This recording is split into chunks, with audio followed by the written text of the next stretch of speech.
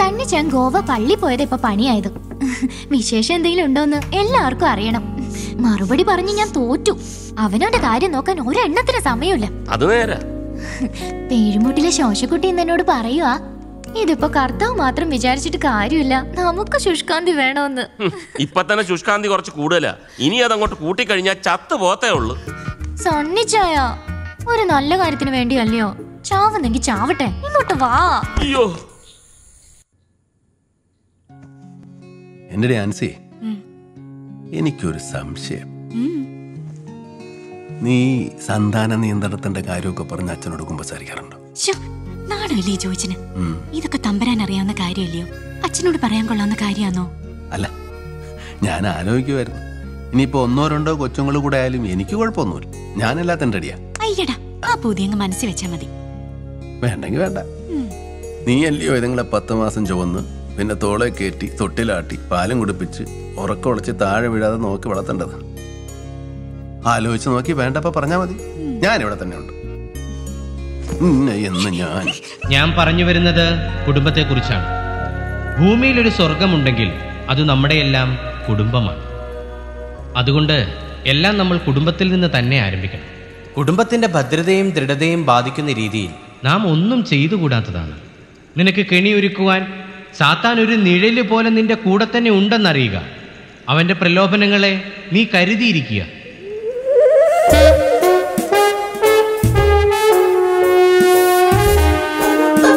രക്ഷകനായ ദൈവത്തോട് നാം മുട്ടിപ്പായി പ്രാർത്ഥിക്കും.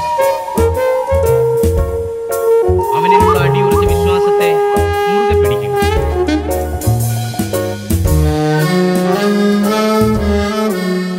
പ്രലോഭനങ്ങളിൽ നിന്ന് എന്നെ കാത്തോളണേ കർത്താവേ.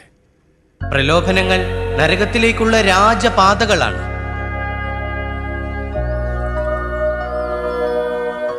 തിരുവനന്തപുരത്ത് പരിപാടി 1-2 കേസിന്റെ ഡീറ്റെയിൽസ് എടുക്കണം. പിന്നെ സെക്രട്ടേറിയറ്റ് കയറി എൻ്റെ പബ്ലിക് പ്രോസിക്യൂട്ടർ നിയമനത്തിന്റെ പേപ്പർ എന്തായെന്ന് അറിയണം. ഉള്ളത് പറഞ്ഞ അത് തന്നെ പ്രധാനം. നീ വരുന്ന നമുക്കൊന്ന് ചുറ്റിയടിച്ച് ആഘോഷിച്ചു വരാം. ഞാനെങ്ങുമില്ല. ഗോവ ട്രിപ്പിന്റെ ക്ഷീണം ഇതുവരെ തീർന്നില്ല. അതിനിപ്പോ തിരുവാകും. കാശ് എത്രയാ പൊടിഞ്ഞത്? അതങ്ങനെ സൂയിക്ക നോക്കി പൊടിക്കണം. പിന്നെ നീ മാത്രമല്ലല്ലോ പൊടിച്ചത്. എന്നാത്തിനാടാ ഈ കണ്ട സ്വത്തൊക്കെ കെട്ടിപ്പിടിച്ചോണ്ടിരിക്കുന്നത്? നിധി കാക്കുന്ന ഭൂതത്തെ പോലെ. അറുത്ത കൈക്ക് ഉപ്പ് തേക്കാത്ത പിശുക്കൻ. അതേടാ, ഞാൻ പിശുക്കൻ തന്നെയാ. അതിനെന്നാ ഇപ്പൊ എത്ര കുറവ്? എനിക്കിപ്പോ കാണുന്നൊന്നും ഞാനായിട്ടുണ്ടാക്കിയതല്ല, അപ്പനപ്പൂപ്പന്മാരുടെ തന്നേച്ചു പോയതാ. അത് നഷ്ടപ്പെടുത്താതെ അടുത്ത തലമുറ ഏൽപ്പിക്കുക എന്നുള്ളതാ എന്റെ കടമ. അല്ലെങ്കിൽ എന്റെ ഇച്ചാച്ചൻ പോലും എന്നോട് ക്ഷമിക്കത്തില്ല. ഇച്ചാച്ചന്റെ മോൻ തന്നെ നീ. പണ്ടിയല്ല പിരിവുകാരൊക്കെ വരുമ്പോ അങ്ങേര് പത്തായത്തിൽ കയറി ഒളിച്ചിരുന്ന കഥയൊക്കെ നല്ല ഓർമ്മയുണ്ട് എനിക്ക്. നമിച്ചേ നമിച്ചു.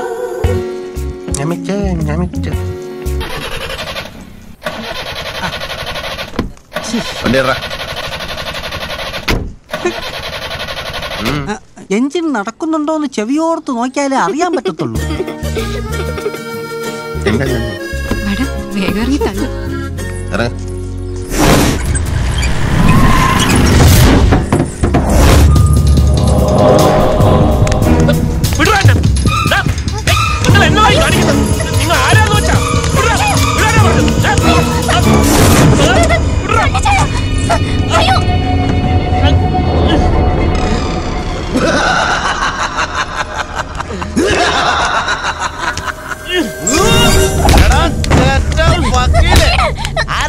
കുഞ്ഞത്തരി കുളപ്പുറം വക്കലിന്റെ സ്വന്തമാണ്. നീ മറ്റോന്റെ കാശ് മേടിച്ച് കുഞ്ഞത്തര ജയിലിൽ കയറ്റും അല്ലൂടാ.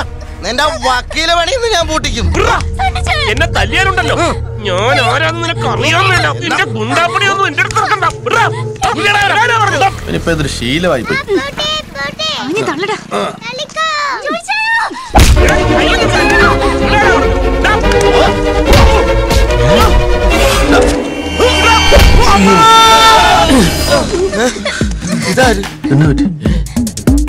അയ്യോ എന്തുവാ?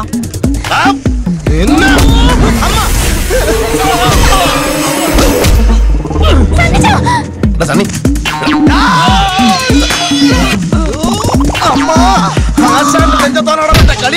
ചോറ് തന്ന കഴിക്കാൻ കൊത്തുന്നോ നീ?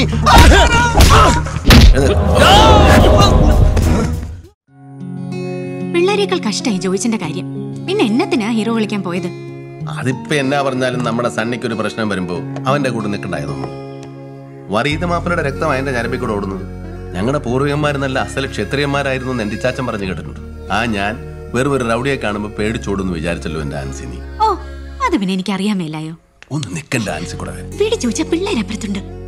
ഇത്രയും കൊല്ലത്തിനടക്ക് തലകുത്തി മറിഞ്ഞ് നോക്കിയിട്ട് നിന്നെ പകലൊന്നും എനിക്ക് പിടികിട്ടിട്ടില്ല. എത്ര കാലമായി ഞാൻ കൊതിക്കാന്നറിയാമോ? ആളും ബഹളം ഒഴിഞ്ഞ ഒരു നേരമല്ലേ ഈ വീട്ടില്. പിള്ളേരെയും മേലക്കാരെയും കണ്ടുപിടിച്ച് നിന്നെ ഒന്ന് പിടികിട്ടാനുള്ള വഴി ആലോചിച്ച് എത്രയാ ഞാൻ എന്റെ തല പുണ്ണാക്കിയത്. എന്നെ തന്നെ ചോദിച്ച നടക്കാത്ത കാര്യം ആലോചിച്ച് വെറുതെ തല പുണ്ണാക്കുന്നത്. നടക്കും, നടന്നേ ഒക്കത്തുള്ളൂ. ഒരു ഉഗ്രൻ ഐഡിയ ഇട്ടിട്ടുണ്ട്, ബുദ്ധിപരമായ ഒരു നീക്കം. ഇന്ന് നിന്നെ ഞാൻ പകൽ വെളിച്ചത്തിലൊന്ന് കാണും, നോക്കിക്കോ.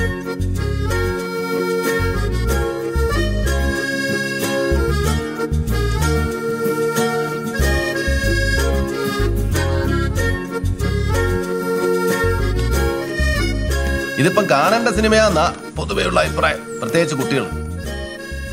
എന്നാത്തിനാ നമ്മൾ സിനിമ കാണുന്നത്? പറ, എന്നാത്തിനാ? അറിയത്തില്ല, അതാ കുഴപ്പം.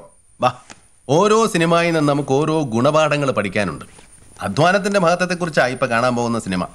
സമയമായല്ലോ. മറ്റുള്ളവരെ സ്നേഹിക്കണമെന്നാണ് ഈ സിനിമയുടെ ഗുണപാഠം. ഈ ഗുണപാഠങ്ങളൊക്കെ മക്കൾ കണ്ടു തന്നെ പഠിക്കണം. അതുകൊണ്ടാ പപ്പ നിർബന്ധിച്ച് സിനിമയ്ക്ക് വിടുന്നത്. എന്നിട്ട് പപ്പയും മമ്മിയും വരാത്തെന്താ?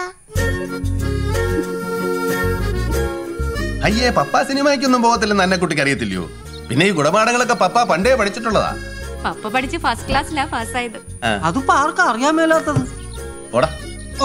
മമ്മിയോ? മക്കള് പോയച്ചും വരുമ്പോഴത്തേനും പപ്പ മമ്മിയെ പഠിപ്പിച്ചോളാം. പപ്പ കുളപ്പുറം വെക്കണ്ടേ നീടിയിട്ട് പപ്പ എന്നാ ഗുണപാഠമോ പോടിച്ചത്? പിള്ളേരെ നോക്കണേ.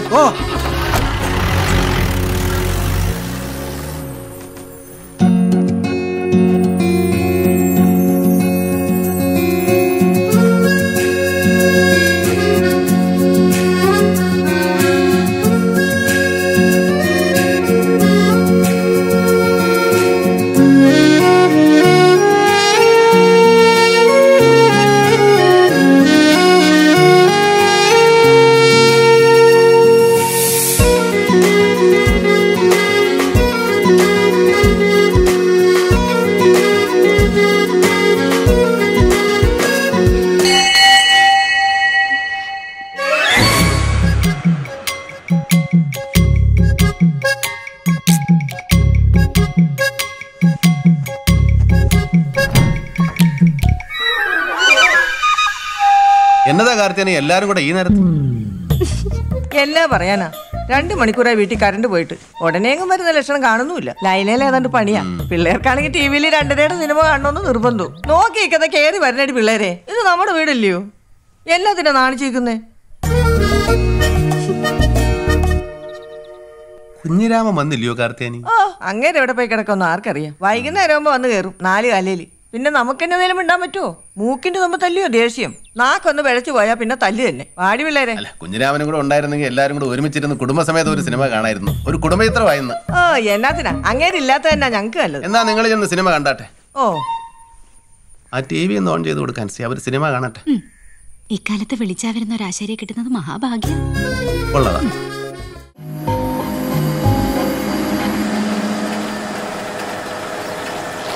ഇന്ന് എത്രയുണ്ട് തങ്കച്ചാ ഷീറ്റ്? 45 ഉള്ളൂ. 2-3 ദിവസമായിട്ട് മൂടിക്കെട്ട് കിടക്കുമായിരുന്നല്ലോ. ഇന്നൊരു തെളിച്ചമുണ്ട്. വരണം വക്കീലേ. എന്നതാടാ വക്കീലേ നിനക്ക് രാവിലെ ഇത്ര ഗൗരവം? നിന്റെ കേരള പിന്നെയും പിളർന്നു? അതോ നിന്റെ ഏതെങ്കിലും കള്ളസാക്ഷി മറുകോടടിച്ചോ? അതോ നിനക്ക് എയ്ഡ്സ് പിടിച്ചു? എന്നാടാ സംഗതി? കുറച്ച് സീരിയസ് ആ. നീ വന്നേ. എടാ ജോയി, എനിക്ക് നിന്റെ വീട്ടിൽ ഒരാളെ, ചിലപ്പോ 2 പേരെ ഒളിപ്പിക്കണം. എന്റെ കർത്താവ്, എന്റെ വീട്ടിൽ ആളെ ഒളിപ്പിക്കാൻ? നീ എന്റെതാ നീ പറയുന്നത്? ഞാൻ പറയുന്നത് വേണ്ട. വല്ല കൊലപാതകളോ തീവ്രവാദികളോ മറ്റോ വന്നോടാ ജോയി. നിനക്കെന്നെ കീന ഇളകിയോ? ഞാനും ആൻസിയും പിള്ളേരും ഇവിടെ സന്തോഷമായിട്ട് ജീവിക്കുമ്പോഴാണ് നടക്കുന്ന കാര്യം വന്നു. നീ ഒന്ന് അടങ്ങ് ജോയി. ഇത് തീവ്രവാദിയും കൊലപാതകവും ഒന്നുമല്ല. ഒരു പെണ്ണും ചെറുക്കനുമാ. പെണ്ണും ചെറുക്കനും? അതേടാ, കാമുകി കാമുകന്മാർ. കാമുകന്മാർ? ഈ കാമുകി കാമുകന്മാരെന്നൊരു വർഗമുള്ള നേരാന്നറിയാം. അവർ ഒളിച്ചോടിപ്പോയതിന്റെയും ആത്മഹത്യ ചെയ്തതിന്റെയും വാർത്തകൾ എത്രയാ പത്രത്തിൽ വായിക്കുന്നത്. ഈ സ്നേഹിച്ചെന്നും വെച്ച് ഓടിച്ചാടി മരിക്കുന്നതിനേക്കാൾ എത്രയോ ഭേദമാ ഭാര്യയോട് മര്യാദയും പറഞ്ഞ് പിള്ളേരുമായിട്ട് എന്നെ പോലെ ജീവിക്കുന്നു. സത്യം പറഞ്ഞാൽ ഞാൻ എൻ്റെ ജീവിതത്തിൽ ഇന്നേ വരെ ഒരു കാമുകി കാമുകന്മാരെ നേരിട്ട് കണ്ടിട്ടില്ല. കഥയിലും നോവലിലൊക്കെ വായിച്ചിട്ടുണ്ട്. പിന്നെ ഇച്ചാച്ചൻ്റെ കണ്ണം വെട്ടിച്ച് കുഞ്ഞുനാളിലെ പോയി കണ്ട സിനിമയിലും കണ്ടിട്ടുണ്ട്. പക്ഷെ അതൊന്നും നേരല്ലല്ലോ. നമ്മൾ ഈ കാട്ടിൽ തന്നെ അങ്ങനെ കഴിഞ്ഞാലോ? അങ്ങനെ കെട്ടിപ്പിടിച്ച് പാട്ടും പാടി ഈ കാട്ടിൽ എങ്ങനെ നടക്കാം? വിശക്കുമ്പോ? അയ്യോ, വിശപ്പോ? പ്രേമം വന്നാൽ ആർക്കെങ്കിലും വിശപ്പ് വരുമോ?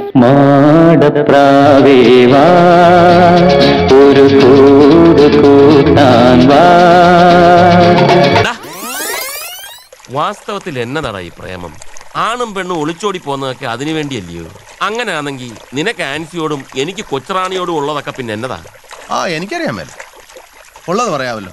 ആൻസിയെ കല്യാണം കഴിച്ച പിന്നെ ഞാൻ ഒരു പെണ്ണിനെയും വിലയിട്ടിട്ടില്ല. പിന്നെ വീട്ടിൽ ജോലിക്ക് നിൽക്കുന്ന 1-2 പെണ്ണുങ്ങളെ നോട്ടം ഇട്ടിട്ടുണ്ട്.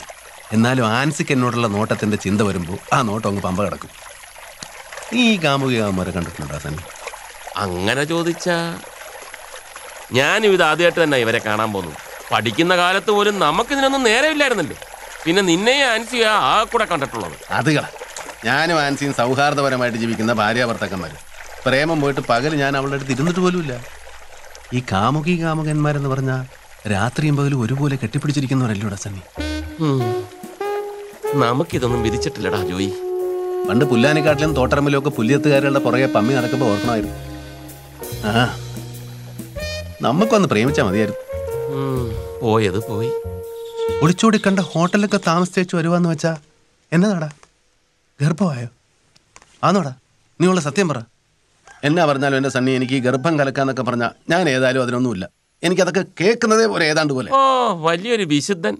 പണ്ട് കല്യാണി ആശാട്ടിയുടെ മോള് വനജയ്ക്ക് 5000 രൂപ എണ്ണിക്കൊടുത്തത് എന്നാത്തിനായിരുന്നു? ഓർക്കുന്നില്ലായിരിക്കും. നീ ഒന്ന് പതുക്കെ പറ. അത് അവിടെ എന്നെ പറ്റിച്ചെല്ലിയൂടാ. അവൾക്ക് ഗർഭമില്ലായിരുന്നു, ഒന്നുമില്ലായിരുന്നു. അതെന്നതേലും ആവട്ടെ. പക്ഷെ ഇതൊന്നുമല്ല പ്രശ്നം. യവൻ അവളുടെ രോമത്തെ പോലും തൊട്ടിട്ടില്ല. ഇത് ഞാൻ അവർ 2 പേരോട് നേരിട്ട് ചോദിച്ചു മനസ്സിലാക്കിയതാ. ഓഹോ, അപ്പൊ വക്കീലാന്നും പറഞ്ഞ് നീ ഇതൊക്കെയാണോ അന്വേഷിക്കുന്നത്? അതിന്റെയൊക്കെ ആവശ്യം വരുമെന്ന് വെച്ചു. എടാ, എനിക്ക് ഇപ്പൊ ഈ കാര്യത്തിലുള്ള ഇൻട്രസ്റ്റ് എന്താന്ന് വെച്ചാ, പബ്ലിക് പ്രോസിക്യൂട്ടർ നിയമനത്തിനുള്ള എന്റെ ഫയല് ഡീൽ ചെയ്യുന്ന ലോ സെക്രട്ടറി യോഹന്നാൻ സാർ കാമുകിയുടെ ഇപ്പാപ്പന. അങ്ങേർക്ക് അവളെ വലിയ കാര്യമാ. ഇതാ അന്ന് അങ്ങേര് സെക്രട്ടേറിയറ്റ് വെച്ച് പറഞ്ഞ ഡൽഹി കാര്യം. നമുക്കിതൊന്ന് വേണ്ട പോലെ കൈകാര്യം ചെയ്യണം. നീ അതിനെന്നെ ഒന്ന് സഹായിക്കണം. അല്ല, എന്നാ പിന്നെ നിനക്ക് അവരെ നിന്റെ വീട്ടിൽ ഒളിപ്പിച്ചാലെന്നെ? നിനക്കറിയാമല്ലേ ജോയി, കൊച്ചുറാണിയുടെ കാര്യം. ഒരു 10 പത്രത്തിൽ പരസ്യം ചെയ്യുന്നതിന്റെ ഫലം ചെയ്യും അവളുടെ നാക്ക്. അതും ശരിയാ. 2 കാര്യങ്ങളാണ് ഞാനിപ്പോൾ ഇതിൽ ആലോചിക്കുന്നത്. ഒന്ന്, നിനക്ക് പബ്ലിക് പ്രോസിക്യൂട്ടർ ഉദ്യോഗം കിട്ടണം. ഒരുപാട് നാളത്തെ നിന്റെ വലിയൊരു ആശയാണ്. പിന്നെ ആ ചെലവിൽ നമുക്ക് കാമുകന്മാരെ ഒന്ന് നേരിട്ട് കാണുകയും ചെയ്യാം. നീ വിഷമിക്കാതെ സണ്ണി, നമുക്ക് എന്നതേലും ഒരു വഴി ഉണ്ടാക്കാം. ആൻസിയെ കൊണ്ട് സമ്മതിപ്പിക്കുന്ന കാര്യമാണ്. അതും നീ എനിക്ക് വിട്ടാരെ, ഞാൻ ഏറ്റു. ആൻസിയെ കൊണ്ട് ഞാൻ സമ്മതിപ്പിച്ചോളാം.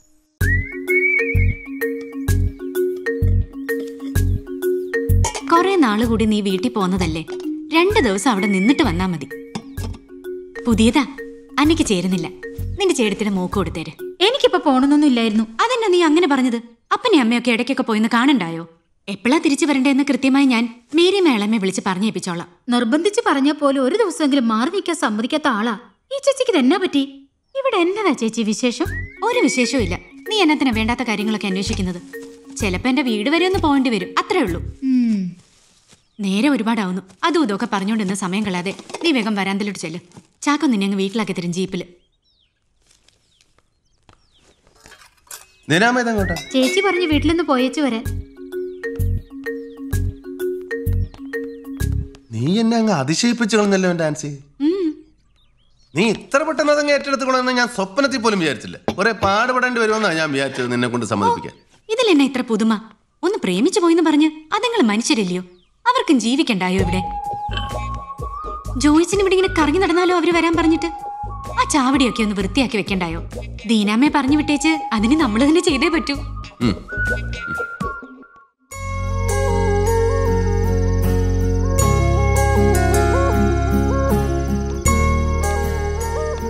ജോയിച്ചിന് തന്നെ ഇരിപ്പ ഇരിക്കുന്നത്. സണ്ണിച്ചാൻ ലവേഴ്സുമായിട്ട് വരാവുന്നേറ്റ നേരമൊക്കെ എപ്പോഴേ കഴിഞ്ഞു. പിള്ളേര് ഉറങ്ങിയോ ആൻസി? ഒരു വിധത്തിൽ ഉറക്കിന്ന് പറഞ്ഞാ മതി രണ്ടിനെ. ഭാഗ്യം, എനിക്ക് അതായിരുന്നു പേടി. ഇവരെങ്ങാനും നേരത്തെ കയറി വന്നാൽ പിള്ളേരോട് പറയാൻ അന്നേരം തന്നെ ഒരു കള്ളം കണ്ടുപിടിക്കേണ്ടി വന്നേനെ നമുക്ക്. അല്ല, എന്നതാ ജോയിച്ചന്റെ പരിപാടി? വെറുതെ ഇരുന്ന് സമയം കളയാതെ വലുതും കഴിച്ചേച്ച് വന്ന് കിടക്കാൻ നോക്ക്. അത് ശരിയാന്നോ നീ ഞാൻ പറഞ്ഞത്? നമ്മളൊരു വാക്ക് കൊടുത്തേം വെച്ച് നമ്മൾ കിടന്നു കഴിഞ്ഞാൽ സണ്ണി കാമുകന്മാരായിട്ട് വന്നാലോ? അതവർക്കൊരു ബുദ്ധിമുട്ടാവത്തില്ലയോ? അതെന്നാ നീ ആലോചിക്കാത്തത്? ഇവനിത് ഫോൺ ഓഫ് ചെയ്ത് വെച്ചിരിക്കാന്നല്ലോ. അതുകൊണ്ടാ ഞാൻ പറഞ്ഞത് അവരിനി വരാനൊന്നും പോകുന്നില്ലെന്ന്. നീ ഇങ്ങനെ തിരക്ക് പിടിക്കാതെ ഡാൻസി. അതിനിപ്പോ ഉറങ്ങണ നേരമൊന്നും ആയിട്ടില്ലല്ലോ. നീ ഇച്ചിരി നേരം ഇവിടെ ഇരിക്കും. ഞാൻ അവിടെ ഇരുന്നോളാം.